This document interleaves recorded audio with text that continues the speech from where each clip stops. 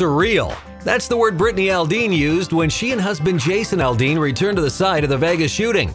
The American Idol alum posted the message to her Instagram account, writing that it felt surreal being back in Vegas, visiting some of the strongest people they've ever met, fighting the toughest battle of them all, for their lives. The country superstar spent time with victims of the tragedy who are still recovering at the University Medical Center of Southern Nevada. But not everybody is happy with him. UFC boss Dana White, who's donating $1 million to the victims of the shooting, slammed Aldean just a night before. Seems Jason turned down White's offer to sing the National Anthem at UFC 216, which took place in Vegas, so he could appear on SNL. White didn't take the news too well and told Aldean to stay out of Vegas. But it appears Jason didn't listen.